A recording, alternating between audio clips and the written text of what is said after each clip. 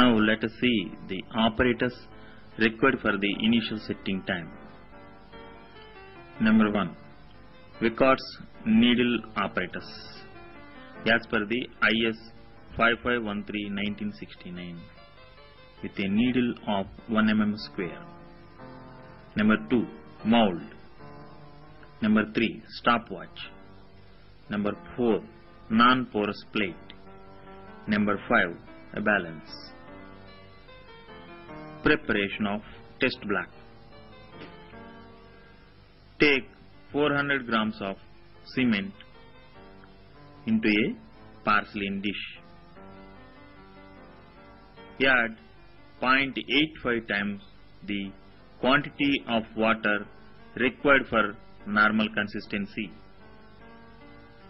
Mix the paste thoroughly and place the paste in the Wickard's mold, which is placed on a non-porous plate. Start the stopwatch at the instant when the water is added to the cement. Level off the surface and place the mold under the Wickard's apparatus needle. Lower the needle gently in contact with the surface of the test black. Quickly release the needle to penetrate into the test black.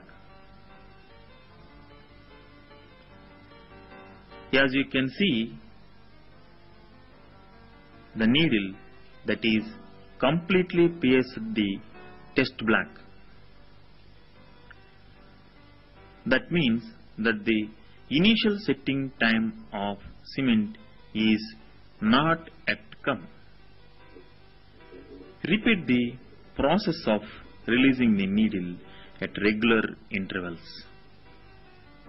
until the needle fails to pierce the black for 5 plus or minus 0.5 mm measured from bottom of the mold. As you can see now in the reading, it is about 5.5 mm from the bottom of the mold, which indicates it has now reached the initial setting time period. Result. Report the time elapsed between the moment that the water is added to the cement to the time when the needle fails to pierce the test black, as seen above as the initial setting time of cement. That is the time available for mixing and handling operations to be carried out in the field. Recommendations.